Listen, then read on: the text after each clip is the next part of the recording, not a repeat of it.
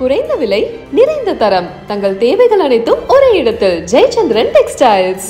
ரஞ்சித்ன்ற ஒரு வாய்ஸ் என்னை பொறுத்த வரைக்கும் ஒரு டிரெக்டர் இல்லை. தலித் சினிமான்றது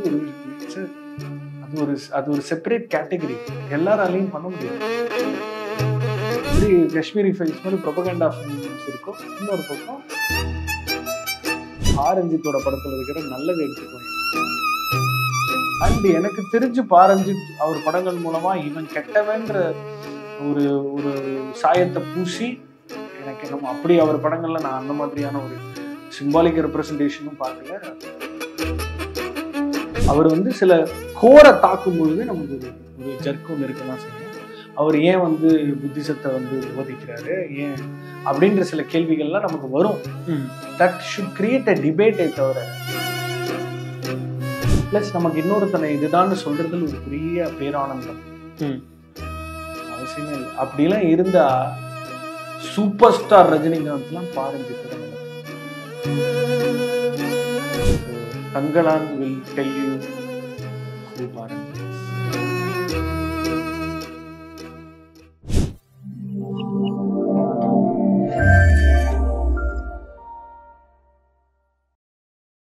வணக்கம் மக்கள், விஜய் பிராணேஷ். நீங்க பாத்துட்டு இருக்கிறது டெக் தமிழ். இன்னைக்கு என் கூட இருக்கிற கெஸ்ட் யாரு அப்படின்னா சினிமா பையன் அப்படின்னு சொல்லிதான் இவர் எல்லாருமே செல்லமா அழைக்கிறாங்க. என் கூட இன்னைக்கு அபிஷேக் அவர்கள் இருக்காரு.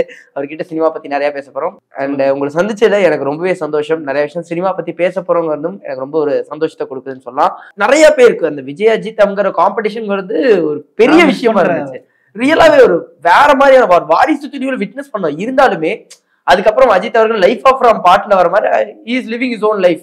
விடாமுயற்சி ஷூட்டிங் போயிருந்தாலுமே ஆனா இதுக்கப்புறம் அவர் வந்தாருன்னா அவர் எப்படி ரிசீவ் பண்ணுவாங்க தமிழ் சினிமா? அதெல்லாம் என்ன, any day is the king of opening. Any day bro, trust me. Ajith ஃபேன்ஸ்லாம் mummy ஸ்டேஜுக்கு போனாலும் அடிச்சு உடச்சிட்டு வெளியே வருவாங்க. Unbelievable man, the pull that is manage to have amongst fans. அவர் என்ன கொஞ்சம் கேரளா கர்நாடகாலாம் கொஞ்சம் எக்ஸ்பேண்ட் பண்ணணும், கொஞ்சம் எஃப்எம்எஸ்லாம் ஒர்க் பண்ணணும். அது it's a thoughtful decision. That இல்லைப்பா நான் விஜயகாந்த் மாதிரி கடைசி வரைக்கும் தமிழ் படமே நடிச்சுட்டு போகிறேன் அப்படின்னு முடிவெடுக்கிற ஆட்களும் இருக்காங்க. ஸோ ஐ திங்க் விடாமுயற்சி வந்துச்சுன்னா டே ஒன் ஃபிகர்ஸ் தனியாக நிற்கும். லாஸ்ட் தான் ரமேஷ் பால் அளவுக்குலாம் என்னால் ரொம்ப மிகைப்படுத்திலாம் எனக்கு சொல்ல தெரியாது. That shows his love for Ajith, respect. But when it comes to me, I am clinically proven he is huge. இப்போ லோகேஷ் கனராஜ் அவர்கள் கமல்ஹாசன் சார்ட்ட ஒரு கதை எடுத்துட்டு போறாரு. அது வேற மாதிரி விக்ரம் உருவாகுது. இப்ப எச் வினோத் அவர்களுமே ஒரு கதை எடுத்துட்டு போனாரு. இப்ப தலைவர் இருக்கின்றாங்கிற மாதிரி நியூஸ் எல்லாம் வருது. அதுவும் கமல்ஹாசன் சார். ஓகே, கமல்ஹாசன் அவர்களுடைய கதை தான் இப்ப வரைக்கும் நியூஸ் வந்துட்டு இருக்கு. கமல்ஹாசன் அவர்கள் ஒரு கதையை ஆஃபர் பண்ணும்போது டேரக்டர்ஸ் நல்லா நமக்கு ஃபெமிலியரான டேரக்டர்ஸே ஓகேப்பா அப்படின்னு எடுத்துக்கிறதுக்கான ரீசன் என்னவா இருக்கும்? It's a mix of two factors. One, I get to work with him if I say yes. Okay. இன்னொன்னு, it's an exercise to work. In fact, art is an imitation of an imitation of an imitation. ஒரு definition இருக்கு. சுயம்புவா யாரும் இந்த உலகத்துல எந்த கதையும் யோசிக்க முடியாது. அதனால at the end of the day it's collaboration தானே. ஸோ என்னோட இன்டர்வியூல லோகேஷ் சொல்லியிருப்பாருன்னு நினைக்கிறேன். மஃப்டின்ற கதை which that he was planning to do with Fahad, he went and told it to Kamal sir. Kamal sir நம்ம இப்படி ஒன்று பண்ணலாமான்னு ஒரு விக்ரமோட ஒரு ஐடியாவை எடுத்துட்டு வராரு. அதை அவன் அவ்வளோ அழகாக ஒன்று டெவலப் பண்ணி ஒன்று அடிக்கிறான்ல, மாசு. அப்படி பார்த்தா ஐ திங்க் அருணாச்சலம் படமா இல்லை Annamalai was suppose to be directed by mister Vasanth. Okay, கடைசி நேரத்தில் அவர் ஏதோ சரி வருமா தெரியல. ஏன்னா அவரு ஸ்டார் வெஹிக்கிள் படம் பண்ற டைரக்டர் இல்லை. டப்புன்னு சுரேஷ் கிருஷ்ணான்னு ஒருத்தர் உடச்சு ஒன்று வராப்புல. ஸோ ஐ திங்க் அது அமையணும். Sundar C also one of the youngest to have directed Arunachalam. So அதனால அதுதான் மேட்டர் கண்டிப்பா. அண்ட் எனக்கு ரொம்ப இதுவா இருந்தது இப்ப ரீசெண்ட் டைம்ஸ்ல விக்ரம் அவர்களோட செகண்ட் ஃபேஸ்ன்னு சொல்லலாம். Again is coming back to track மாதிரி இருக்கு. துருவ நட்சத்திரம் இட்ஸ் ரிலீசிங். அதே சமயத்துல தங்கலான் டீசர் அந்த மேக்கிங் பார்க்கும்போது ரொம்ப என்னமோ இந்த படத்துல இருக்கு அப்படின்னு ஃபீல் பண்ண வைக்குது. சடனா சியான் 62 அப்படின்னு சொல்லிட்டு ஒரு ரொம்ப நாள் கழிச்ச ஒரு வில்லேஜ் ஸ்டோரி. அகைன் அந்த செகண்ட் ஃபேஸ் எப்படி பாக்குறீங்க? will it be successful? நான் ஒரு வீடியோ போட்டிருக்கேன், நாளைக்கு வரும்னு நினைக்கிறேன். ஓகே, இப்போ நீங்க இந்த வீடியோ நாளைக்கு போட்டீங்கன்னா இப்போ இன்னைக்கு வரும். ஐ டோன்ட் நோ, ஓபன் பண்ணாலும் ஒரு வீடியோ வரும் சியான் விக்ரம். ஓகே, சியான் விக்ரம் நமக்கு ஒரு பயங்கரமான சாஃப்ட் கார்னர் வச்சிருந்தோம் அவர் மேல. அவர் கொஞ்சம் கண்டினியூஸா ஸ்கிரிப்ட் செலெக்ஷன்ல கொஞ்சம் லைட்டா அப்படி கன்சிஸ்டன்சி இஷ்யூஸ் இருந்ததுனால தான் நம்ம அவருக்கு பேசவே ஆரம்பிச்சோம். இல்லைன்னா எபா சியானை தொட்டுறாத, அவர் உழைப்பு வேற உழைப்பு மூடி. அப்படிதான் நம்ம இருந்தோம். பட் தென் காலத்தின் கட்டாயம் he did some bad films back to back and then we had to take it Bash. பேஷ்னு இல்ல ஒரு கன்ஸ்ட்ரக்டிவா எப்பவுமே நம்ம எல்லாருக்கும் சியான்னா அது ஒரு வேற feeling. he's the Danny DeLuis. he will always give us 100%. புருவத்துல வர இந்த ஒரு முடி வரைக்கும் அந்த கதாபாத்திரத்துக்கு அது மாறும். ஆமா. and he is one of the finest actors we have today. you have to accept it. Dubbing வரைக்கும் அவர் வந்து ஒரு மெனக்கெடல் எடுப்பார். phenomenal filmmaker. and I'm very happy for Arun Kumar because Chitta worked. he came back from a debacle. ஒரு சிந்துபாத்க்கு அப்புறம் சித்தா மாதிரி ஒரு nearly flawless film கொடுத்துட்டு and on a good note I'll give you சும்மா பிரேக்கிங் நியூஸ்னு சொல்ல முடியாது. கதை கேட்டதுக்கு அப்புறம் சித்தா பார்த்ததுக்கு அப்புறம் சியான் வந்து தம்பி உனக்கு ஒன்று வருது, அதனால நீ அதை பண்ணு, நான் வந்து உனக்கு என்ன சொல்றியோ அதை செஞ்சு கொடுத்துறேன்ட்டாரு. ஸோ he basically said இந்த படம் பார்த்துட்டு எனக்கா யாரும் கைத்தட்ட வேணாம், உனக்கா கைத்தட்டணும், அந்த மாதிரி ஒன்று பண்ணி கொடுன்னு சொல்லியிருக்காரு. So it's is great. Okay. ஆனா இதுல பெரிய கேள்வியா எல்லாருக்கும் இருந்தது கெட்டப்ஸ் எதுவும் அதிகமா இருக்காதாங்கிறதா. நம்ம இவ்வளவும் பேசும்போது நம்ம அதை தானே பேசுறோம். அப்ப நம்ம பார்வை தான் பிரச்சனையை தவிர நல்லதா ஒண்ணு நடக்குது, என்ன டாட்டுல கூட ஸ்பெல்லிங் மிஸ்டேக் இருக்கு, அதை கரெக்ட் பண்ணிருக்காங்கன்னு நம்ம யோசிக்கல. we need to take a dig at somebody, we need to make it fun, we need to. இப்ப நீயே பாரு, அந்த கேள்வி நீ ஏன் கேக்குற? இல்ல because that's how it works. no if you go and go back to the teaser, nobody had problems with the get up or இது வந்து ரொம்ப ஆனபி ஸ்பேஸ்ல இருக்காங்க. when something doesn't work we start talking about it. Thangalaan teaser பத்தி நான் பேசணும்னு நினைக்கிறேன். எந்த அளவுக்கு அந்த படம் ஒரு இம்பாக்ட் கிரியேட் பண்ணணும் நீங்க பர்சனலா நினைக்கிறீங்க? அந்த மேக்கிங் எல்லாம் பார்த்த வரைக்கும் டீசர் எந்த மாதிரி இருக்கும்னு எதிர்பார்க்கலாம்? உலக சினிமால ஒரு முக்கிய இடம் வாங்கி கொடுக்க போற ஒரு தமிழ் படம். Okay. don't be surprised if it makes all the way to Oscars. ரஞ்சித்ன்ற ஒரு வாய்ஸ் என்னை பொறுத்த வரைக்கும் ஒரு டைரக்டர் இல்ல, ரஞ்சித்ன்ற வாய்ஸ் உலகம் பூரா கேட்க போகுது because of Thangalaan. I am not the person who throws superlatives for the F of it. I come with very strong opinions attested by love and passion for cinema.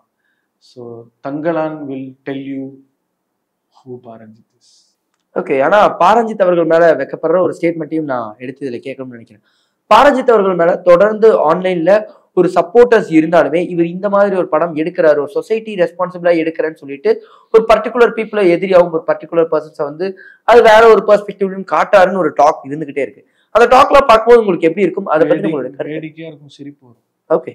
Ranjith படத்தினால ஏதாவது ஒரு எனிமிட்டி கிரியேட் ஆகி ஏதாவது ஒரு public record இருக்கா FIR மாதிரி? இல்ல இப்ப வரைக்கும். எதுக்கு பேசிட்டு ரஞ்சித்தோட படத்துல இருக்கிற நல்லதை எடுத்துக்கோங்க. அவர் இன்ஃபேக்ட் வந்து ரொம்ப ஒன் சைடடா பெர்ஸ்பெக்டிவ்ஸ் த்ரோ பண்ற மாதிரி தெரியல. அண்ட் அவரோட very out of all the films that is done, Sarpatta was about boxing. Okay. Kabali was talking about குமுதவல்லியா, அவங்க பேர் என்ன? Amudhavalli. About Amudhavalli. Kaala spoke about, of course it had its politics. Madras was about one particular locality. Attakatti was about a loser, loafer wanting to fall in love. இதெல்லாம் தாண்டி நம்ம வேற ஒண்ணு தேடிட்டு இருக்கோம், அது நம்ம பிரச்சனை. ஓகே. எவ்வளவோ இருக்கு அதுல, அதெல்லாம் நம்ம விட்டுட்டோம் பாரு.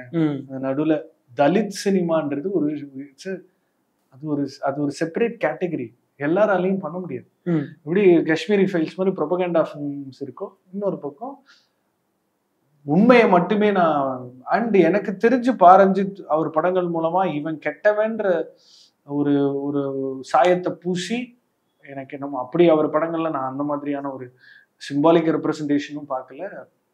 அஃப்கோர்ஸ் எஸ், அவர் வந்து சில கோரை தாக்கும் பொழுது நமக்கு ஒரு ஜர்க்கு ஒன்று இருக்க தான் செய்யும்.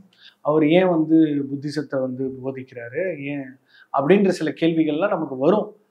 தட் ஷுட் கிரியேட் அ டிபேட்டை தவிர கன்க்ளூசிவா நமக்கு எல்லாத்துக்குமே உடனே கன்க்ளூஷன் வேணும். ஆமா, உடனே பதில் கிடைச்சிடும். பிளஸ் நமக்கு இன்னொருத்தனை இதுதான் சொல்றதுல ஒரு பெரிய பேரானந்தம் அவசியமே இல்லை. அப்படிலாம் இருந்தா சூப்பர் ஸ்டார் ரஜினிகாந்த் எல்லாம் ரஞ்சித்தோட வேலை பார்க்க மாட்டாரு. அது மேபி ஒத்துக்கப்பட வேண்டிய ஒரு ஃபேக்டாவும் இருக்கு. ஆனா கிரிட்டிசிசம்ங்கிறது ஒரு லெவல் வரைக்கும் ஒரு அக்செப்டபிளா ஒரிஜினலா சொல்றது வேற. ஒரு மனசுக்குள்ள ஒரு வன்மம் வச்சுட்டு இவர் எனக்கு பிடிச்சிருக்கப்பா ஆனா ஒண்ணு எனக்கு பிடிக்காது, அது மாதிரி சொல்றது தப்பா இருக்கு இல்லைங்க? அதுதான் சொல்றேன். இப்ப நீ சியானை பத்தி பேசும்போது கெட்டப்ப பத்தி பேசுறல்ல, என்னை பொறுத்த வரைக்கும் அது வன்மம் இல்லை. It's just a slight nudge. I'll give you an example there. Who decides to put a value to all this? யார் இதெல்லாம் அளவுகோல் செட் பண்றாங்க? வன்மம், இது வன்மம், இது வந்து ஜாலி, இது கலாய், இது அசால்ட்டு, இது வந்து கொஞ்சல் ஹூ டிசைட்ஸ்? மாடரேட்டே பண்ண முடியாது. நீ மீன் மார்க்கெட்ல போயிட்டு ரொம்ப சத்தமா இருக்கு, எல்லாரும் கொஞ்சம் அமைதியா டம்ஷரஸ்ல மீன் வாங்குறீங்களான்னு கேக்குற மாதிரி இருக்கு. சந்தை தம்பி, சந்தைன்னா அப்படிதான் இருக்கும். வியாழக்கிழமை சந்தைன்னா அப்படிதான் இருக்கும். சந்தைனா கொஞ்சம் சண்டையும் நடக்கும் தாங்கிறீங்க. அதேதான் லியோக்கு இப்போ எனக்கு தெரிஞ்சு நடந்திருக்குன்னு நினைக்கிறேன். இப்போ ஒருவேளை லியோவை மக்கள் எல்லாருமே அக்செப்ட் பண்ணிட்டானா, யாரோ ஒருத்தர் அந்த ஃபிளா நோட் பண்ணிருப்பாங்களா? லாரியில இருக்கிற நம்பர் வரைக்கும் நோட் பண்ணி எனக்கு தெரிஞ்சு ட்ரோல் பண்றாங்க. ஒரு படம் ஃபிளா இல்லைன்னா யாருமே அதை ட்ரோல் பண்ண மாட்டாங்க. மாநாடுல சிம்புவோட சைஸ் யாருக்கா பிரச்சனையா இருந்துச்சா? இன்னும் ஒரு சீன்ல ஒரு மாதிரி இருக்கு. நீ if you go back and revisit the film, அவங்க இப்படி ஹவர் கிளாஸ் ஃபிகர் மாதிரி இருப்பாரு. ஒரு பர்டிகுலர் சீக்வன்ஸ்ல அவர் ஏதோ ஒன்று பண்ணியிருப்பாங்க, ஒல்லியா காட்டணும்னு ஒன்று பண்ணியிருப்பாங்க. It was never a problem because the film was killer. கண்டிப்பா. இப்போ எல்லா படத்துக்குமே இந்த ஒரு ஸ்டேட்மெண்ட் ஆக்சுவலி மேக் பண்றாங்கன்னு நினைக்கிறேன். ஃபர்ஸ்ட் டைம் பார்த்தா புரியாது, இன்னொரு 2 தடவை பாருங்க, இன்னொரு தடவை பாருங்க. ஐ திங்க் இப்படி பார்த்தா புரியும், இல்ல மூடிட்டு இருக்கு மட்டும் கேளுங்க, வேற மாதிரி புரியும். யாரு வேணா என்ன வேணா தியரி சொல்லலாம். Film works, it works. It doesn't, it doesn't. And ஒரு பெரிய டைரக்டர் ஒருத்தர் பேசும்போதே எங்ககிட்ட சொன்ன விஷயம், ஒரு படத்தை ஏன் ஒரு தடவை பார்த்தோன்னே நீங்க ரிவ்யூ பண்றீங்க? உள்ளுக்குள்ள என்ன விஷயம் இருக்குன்னு உங்களுக்கு தெரியும். ஒரு 3 தடவை பார்த்தோன்னே அதுக்கப்புறம் ரிவ்யூ பண்ணுங்க.